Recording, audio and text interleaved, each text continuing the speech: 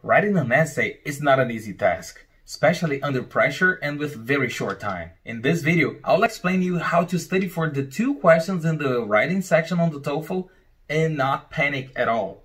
Follow these tips here and you'll be more than fine.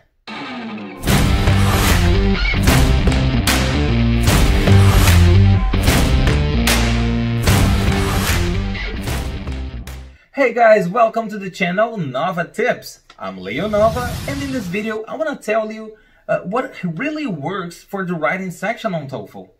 If you want to watch this video 100% in Portuguese, just click on the link up here. Now, let's see what I bring for you.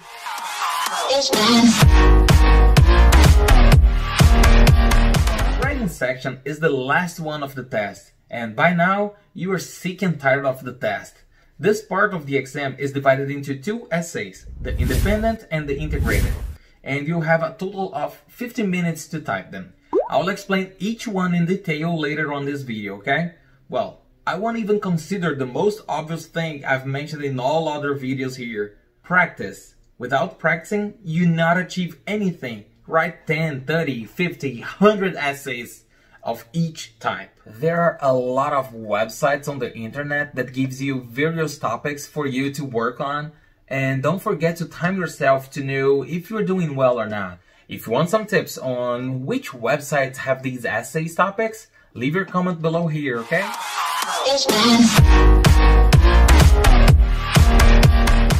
Tip number 1, be straightforward. When it comes to write an essay, at least in Portuguese, we have a habit of writing more elaborated texts. If your native language is not Portuguese like mine, I'm not sure how it goes, but if so, forget about it. Of course, you not go to the other extreme and write as if you were in the 1st grade, right? My house is blue. I like my house. No, please. It's nice to have 1 or 2 sentences with a more complex structure, but don't overdo it. Be organized and objective. Think about the topic. What are the 2 or 3 arguments that you are gonna use?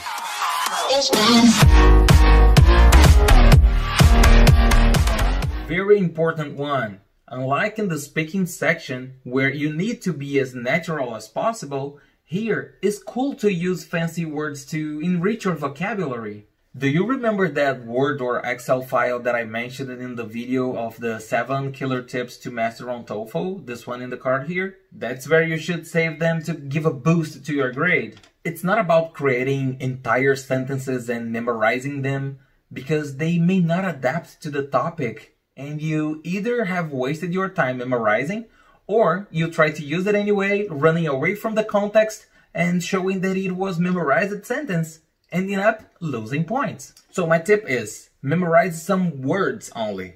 Half an hour before arriving to the test and the night before, even better if both, memorize around 10 fancy words that will give your text a boost. I memorized those words, repeating them to myself before arriving to the test site.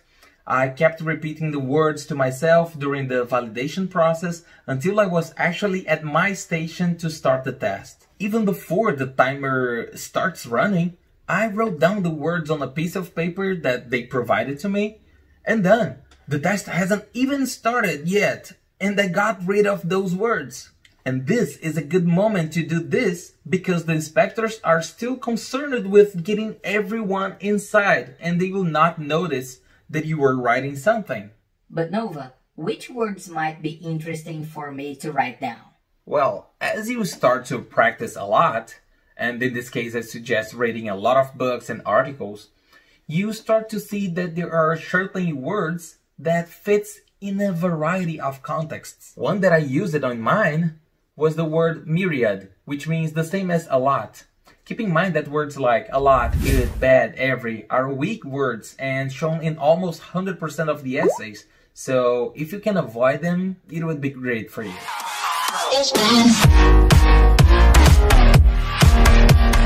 Maintain the standard American writing structure, which is introduction, body paragraphs, and conclusion. I had the privilege of meeting a person who grades the Toefl writing test, and she gave me valuable tips. Opposite to what we hear out there that it's okay to use contradicting arguments in your body paragraphs of the second essay, it'll hardly be a 5, which is the maximum score.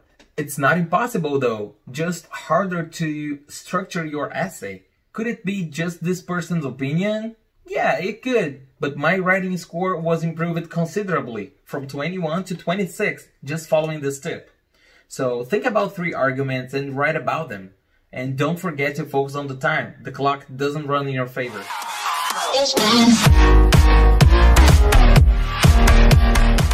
Use synonyms. There's nothing more boring than reading a text where you read every time, the guy had a white shirt. The guy was awesome. The guy defends his rights. No. Instead, try to use synonyms like, the boy had a white shirt. The indistinct man was awesome. The victim's husband defended his rights. Anyway, you got the idea, right? This shows the examiner that you have a great command of the language and helps you with essential points for your final grade.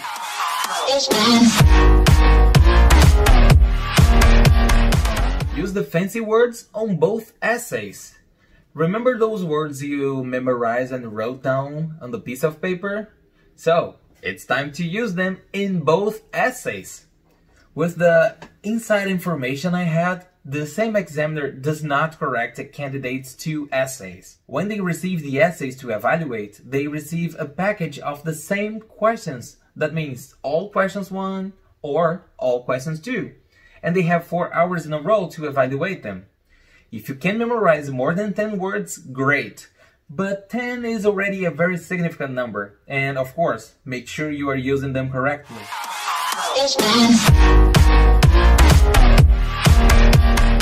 Run away from idioms. Nova, what is an idiom? Idioms or idiomatic expressions are sentences that have a different meaning from its individual words. A classic example would be rain, cats and dogs. It doesn't mean that there are cats and dogs falling from the sky. No, the meaning of this sentence is that it's pouring rain or it's raining a lot. People tend to use this in essays to be cool, to pretend they are native speakers. No, you're not. That's the reason why we're taking this exam. On top of that, there's a high probability that you will use the idiom in the wrong way. This tip deserves your like, right? Don't forget to hit the like button here. Focus on the words you know will help you a lot more and give you more flexibility, trust me. But if you still want to learn some idioms in English, leave your comment below that I'll make a video for you.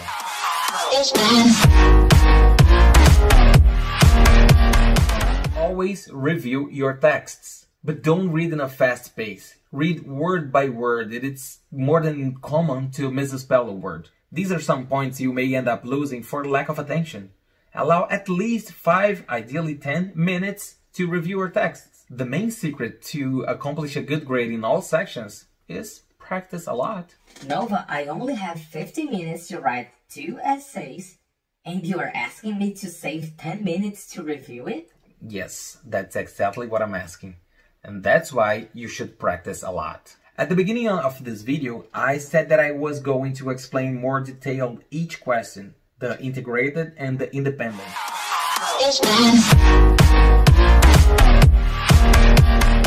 About the integrated, as soon as the test starts, question 1 will be the integrated. But what does it mean? Well, basically, it means that you will have to read a text, listen to an audio, and then write the essay. You will have 3 minutes to read the text before starting the audio.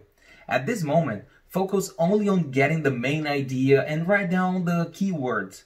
But don't worry about memorizing anything, because this text will come back to the screen later. When these 3 minutes are up, it's time for the audio. The audio will be on the same topic, but of course from a different perspective. This audio takes an average of 2 minutes and it won't play again, so pay attention. After the audio, the text comes back, and now you have 20 minutes to write your essay. The first essay will always ask you to summarize everything you have read and heard. But Nova, how do I summarize all this? Remember what I said in the beginning of this video, that you need to get straight to the point? So, after hearing the audio, you will identify 3 arguments, called supporting details or supporting points. Then, it's time to outline your essay. In paragraph 1, Show the idea behind the text and the audio and the 3 supporting points you choose. The next 3 paragraphs will be each one to talk in more detail about each supporting detail you got. But Nova, what if I can't get 3 supporting points? Look, 3 would be the ideal world, but if you can't, go with 2 very well written. The chances of getting a score 5 will decrease considerably, but it's not impossible. And the 5th and last paragraph will be the conclusion, to sum up everything you have written. The time available here is a bit shorter because you don't have to think about your answer. It is based on everything you read and heard. And on top of that, you only have to write down 150 to 225 words. Oh, something very important here. Whenever you mention something written in the passage, do not use exactly the same words. That means do not copy and paste. Type using your own words, otherwise you may lose points for not demonstrating your proficiency. This technique is called paraphrasing. Another tip it just occurred to me. In academic essays like this, you don't use contractions like don't, his, shouldn't, no. Here you write do not, he is or he has, should not, which is great because it counts as 2 words instead of only 1. Every week I'm bringing more content, and to stay on top, don't forget to subscribe to the channel.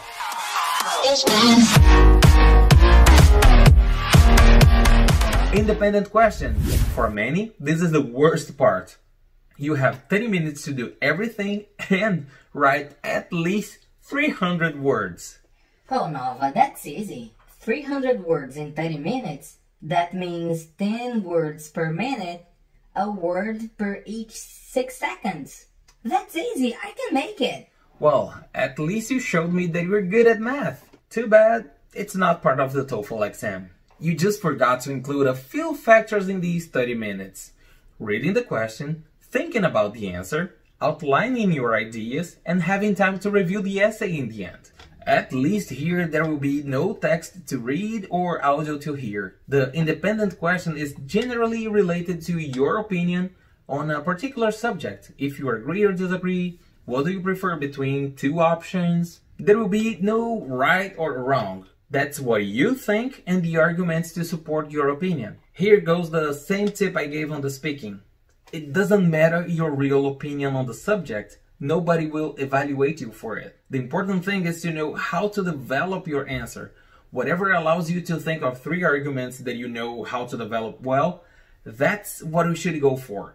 The essay structure here is the same as in the question 1, but a little bit more elaborated in order to fulfill the 300 words. The difference is that in the 3 body paragraphs you will show your arguments, justify why you choose the arguments, and give an example. Do you see how these 30 minutes start to get short? And that's why I gave you that tip to be objective.